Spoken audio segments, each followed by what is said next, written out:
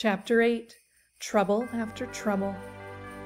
Early the next morning, the boy woke to the still whitened world. Snowflakes tumbled down thickly. Easing himself down the steps beside the bed, he limped across to the kitchen where the familiar smells of breakfast welcomed him. "Good morning, Zeb," the woman smiled. "Sleep well?" "Good. We're snowed in for another day. The weatherman says it is the worst storm in 10 years. "I don't mind," the boy grinned. "It's nice and warm in here." "I love a snowstorm." "Me too," the boy agreed. "And when you're not too busy, maybe we can finish the Christmas story." "Good! I've built the living room fire when you're ready to light it. Not too much to do on a day like this, so we'll just have fun." "Now, where were we?" the woman asked as she joined him. "The people had gotten out of Egypt to a land God had given them. God was waiting for something." "That's right," the woman replied.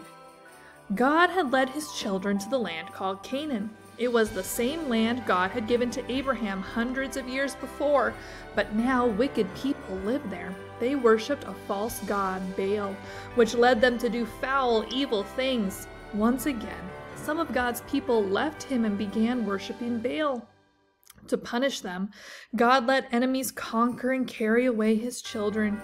Each time they would be sorry for their disobedience and call on God to rescue them, and God would. But since their sorrow never lasted, they were punished over and over again. To help rescue the people when they strayed, God raised up leaders called judges. They were more like army generals than court judges. One, famous for his strength, was Samson. His greatest victory came after God's enemies had captured him and put out his eyes. One day, thousands gathered in a temple to worship their god, Dagon. Thousands more were on the roof. Drunk with wine, they sent for Samson to make fun of him. But when they finished, Samson braced himself between two central pillars. With a cry to God for strength, he pushed with all his might. Down came the roof, killing thousands of people, including blind Samson. Israel's last judge was Samuel. When Samuel grew old, all the elders of Israel came to him. "You're old now," they said. "Make us a king like all the other nations." Samuel answered, "But you already have a king. God himself is your king." "We want a king we can see," they demanded, "a king like other countries have." Samuel did not like this, and he prayed to God. "Listen to the people," God said. "They haven't rejected you. They have rejected me." So Israel received a king named Saul. Saul was tall and handsome and looked like a king, but he soon turned away from God, so God left him. For Israel's next king, God chose a shepherd boy named David. David was the young man who killed the wicked giant Goliath with only a pebble and a sling, and cut off Goliath's head with his own sword. David also wrote many songs to God that the Bible calls psalms. God loved David in a very special way. The Bible calls him a man after God's own heart. When David died, his son Solomon became king. God loved Solomon too and gave him great wisdom. But as Solomon grew older, he began to forget God. He even offered burnt sacrifices to false gods, and many of the Israelites followed his bad example. Then God sent men called prophets to try to win back the hearts of his people. "If you do not turn from your evil ways," the prophet said, "God will let other nations conquer you." Many nations were eager to do just that because the Israelites had some of the best land.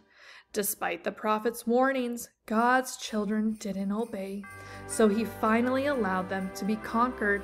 Their capital city, Jerusalem, was destroyed, and most of the people were taken away to be slaves in a place called Babylon. Everything looked hopeless for the Israelites. In God's eyes, however, there was still hope. For even in Babylon, a few people remembered God and prayed to him. One of these was a young nobleman named Daniel. He kept praying to God even when it was against the law, so they threw him into a den of hungry lions. Do you remember the surprise ending of that story? God shut the lions' mouths and they missed their dinner. Like Daniel, others remained faithful, and God sent them a wonderful promise. The people who walked in darkness have seen a great light. Those who dwelt in the land of the shadow of death, upon them a light has shined. For unto us a child is born, unto us a son is given, and the government will be upon his shoulder, and his name will be called Wonderful, Counselor, Mighty God, Everlasting Father, Prince of Peace. The Son of God was finally coming to rescue them, coming to be their Savior. But when would he come? How much longer would God's children have to wait for that first Christmas morning? Even the angels didn't know.